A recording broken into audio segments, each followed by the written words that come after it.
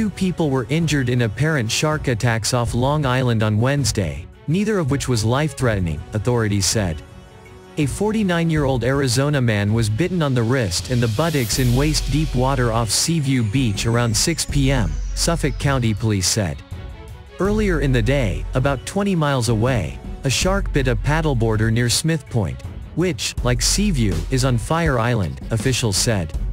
The person was knocked off a paddleboard about 7:30 a.m. and suffered a 4-inch gash to the leg, Suffolk County Executive Steve Bellone said.